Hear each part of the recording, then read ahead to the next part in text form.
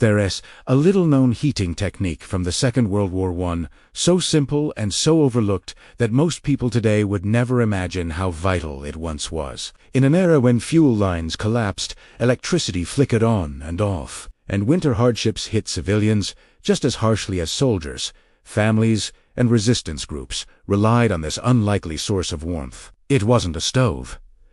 It wasn't a heater. And it certainly wasn't some military-issued device. It was a candle, yet not an ordinary candle by any means. It was a specialized wartime formula that burned hotter, lasted longer, and produced far more usable heat than the survival candles sold in stores today. To understand why such a small invention mattered so much, we need to step briefly into the world of the early 1940s. Fuel rationing hit households in nearly every nation involved in the conflict. Coal and oil were redirected toward machinery, vehicles, and heating for military installations. Urban blackouts were enforced for safety. Electricity in frontline towns or occupied cities was unreliable at best and non-existent at worst. Civilians and soldiers needed something portable, dependable, and made from whatever scraps they could find. The candle became a symbol of resilience, but this particular reinforced tallow wax version became a literal lifeline. The formula emerged because people had to improvise. Paraffin wax, the main ingredient in civilian candles, was scarce. It was urgently needed for waterproofing equipment, lubricating machinery, and packaging military supplies. Families and soldiers turned to what they did: tallow, a rendered animal fat found in kitchens, butcher scraps, and field rations. When blended with even small amounts of wax,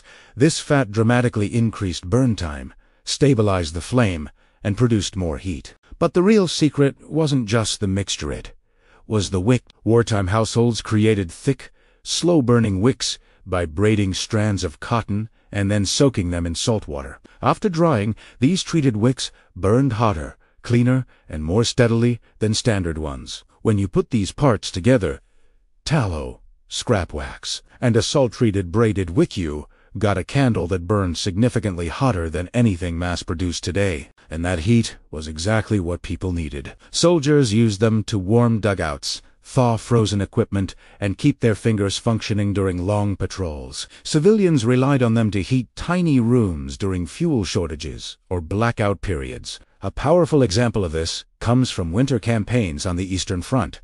Conditions were brutal. Soviet soldiers dug into frostbitten trenches often had no access to proper heating fuel. They crafted these candles from ration fat, tiny amounts of scavenged wax, and bits of cotton ripped from worn shirts or field dressings. A single palm-sized candle could warm a corner of a dugout, dry damp gloves, or thaw frozen water rations. Many accounts describe soldiers placing the candle beneath a clay pot or tin can, creating a small micro-heater.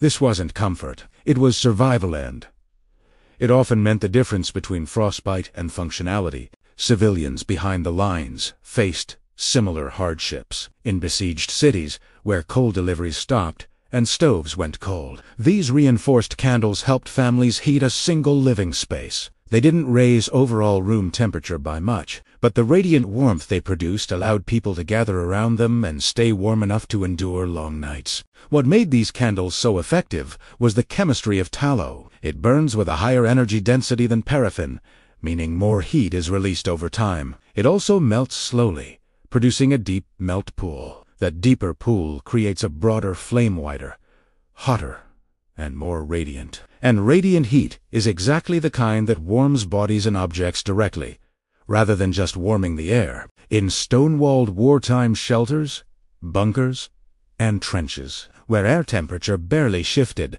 this direct warmth was crucial. The salt-treated wick played an important role too. The salt stiffened the cotton fibers, ensuring the wick stayed upright even in drafts. It also created a hotter flame that burned more cleanly, reducing soot and smoke. This mattered for more than just comfort. During wartime blackouts, visible smoke escaping from cracks could give away a shelter's location. A cleaner burning candle helped keep families and resistance networks hidden. Recreating this candle today is surprisingly simple. Start with wax. Any kind works: old candle stubs, store-bought wax, beeswax, or even scraps from broken candles. Then Add tallow, which can be purchased or made at home by simmering beef or mutton fat until it separates and solidifies. A practical field ratio is 1 part wax to 2 parts tallow. This sacrifices beauty, but maximizes heat output. 4. To wick braid, 3 strips of cotton. Soak them in salt water. Allow them to dry fully, and you'll have a strong, slow-burning wick that produces excellent flame stability. Melt the wax and tallow together on low heat. Place the wick into a metal tin or jar and pour the mixture in. Once cool, you have a candle capable of lasting many hours and generating enough heat to make a real difference in a confined space. Modern uses are surprisingly practical. Preppers and campers use these candles under inverted clay pots to create controlled Winter campers can place a few inside a safe metal enclosure to bump tent temperatures several degrees. Urban dwellers can use them during blackouts by placing a reflective metal sheet behind the candle to push radiant heat back toward them, exactly the same method families used in World War II shelters. These candles offer a double benefit.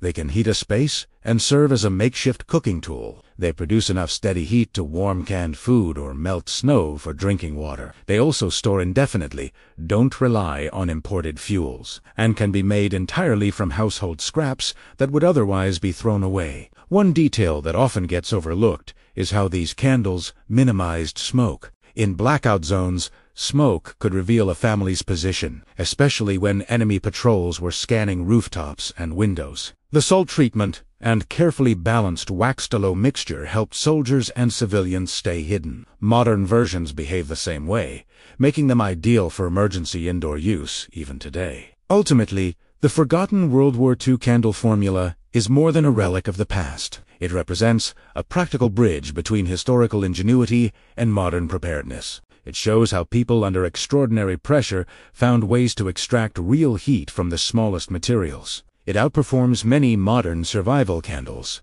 because it wasn't designed to be convenient or attractive. It was engineered for survival in freezing conditions with no backup options. For enthusiasts of history, emergency preparedness, or simple this candle is a powerful example of knowledge worth reviving. It is a reminder that the solutions we need in hard times are often the simplest ones, born from necessity, refined by experience, and forgotten only because comfort replaced them. If you found this deep dive valuable and want more long-form explorations of forgotten wartime techniques that still have real modern applications, make sure to subscribe to In the Beginning and share this video so others can benefit from this knowledge.